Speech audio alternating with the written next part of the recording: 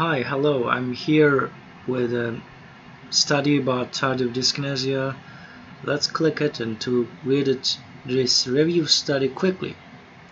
It's my first time reading the article, and I'm not sure which journal is this actually, but let's read this. Clinical significance of pharmacogenomic studies in tardive dyskinesia associated with patients with psychiatric disorders.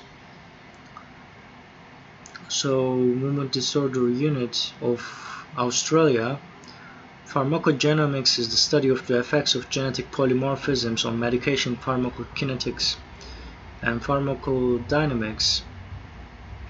It offers advantage in predicting drug efficacy, and toxicity has already changed clinical practice in many fields of medicine.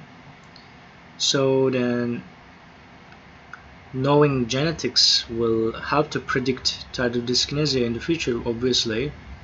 Here seems many retrospective case control and cross-sectional studies have examined the association of Stockholm P450 enzyme, dopamine, serotonin, and oxidative stress enzyme gene polymorphisms with the occurrence and severity of TD.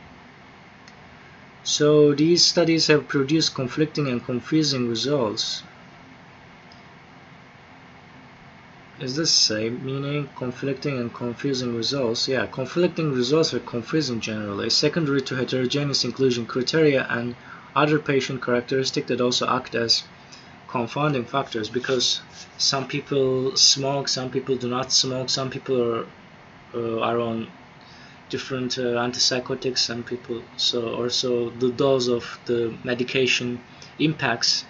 This paper aims to review and summarize it, and seems to be, and assess its clinical significance for psychiatric patients. So it defines and mentions the rate of TD, and I'm looking for something particularly about the disease, about the problem. So this is CYP1A2 or other Stockholm P450 enzymes, dopamine receptors and its subtypes, dopamine transporter gene and BDNF,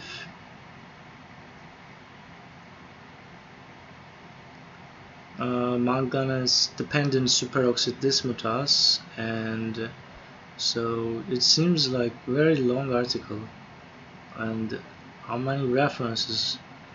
There are many references used here. So I want to read come to the conclusion. So there is a lack of prospective pharmacogenomic studies investigating, and it can be really useful. Predicting it really can be useful. Further studies are needed before there is enough evidence to recommend routine genotyping with predictive information.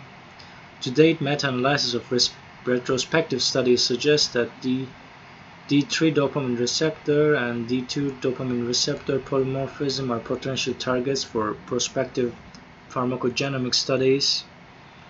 Conflicting results for CYP2D6 and CYP1A2 COMT may also, so these polymorphisms may also benefit from prospective well-designed studies, gene polymorphism interaction studies, and studies into the epigenetics of receptor polymorphisms. More association studies are required for D4 receptor, BDNF, and those polymorphisms. So I'm not sure they have investigated or not. To date, studies have shown no association between those polymorphisms with TD. And thanks for watching this video, and you can find the full article by searching this title. Have a beautiful day. Bye bye.